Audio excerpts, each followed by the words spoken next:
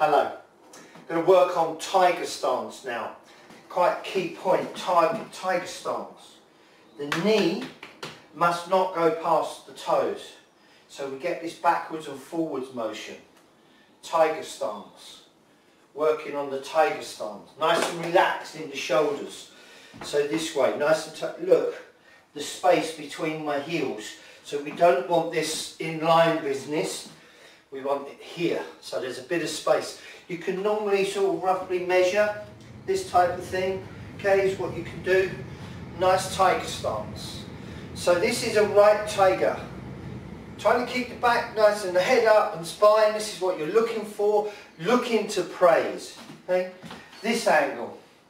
Looking to praise. You're not looking for this. A lot of children do this. Do this backwards and forwards. We want to just get this backwards and forwards like this. Tiger stance. It's a right tiger stance. Left foot forward is a left tiger stance. Make sure the knees are not going past the toes. You'll notice that you're getting this nice flexibility in the back leg. Okay? Very nice and gentle. Not too much pressure. Then it becomes a game. Because the right foot is forward, you can shout out, change. You want them to jump and change. Okay? So change. And you want them to spring. You're looking for the height. So the tiger is spring up. Tiger is springing up. Okay? So this is what we want. And with the change, so change, we get this spring raising up. When you get this spring raising up, they're pushing up and landing. They want to be landing in their tiger stance. Then you can have fun. So what you're teaching them is left and right. So it's straightforward. Right foot forward and you shout out, turn. They turn to the right.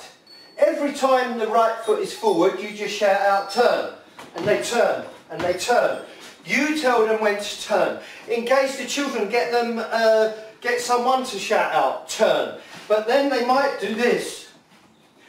They've shouted out, turn, they've turned to the right, and then you might go change, backwards and forwards. Turn. Turn. So backwards and forward. Get the backwards and forwards motion. Look for the stance. Look for the space. Look for the space between the feet here.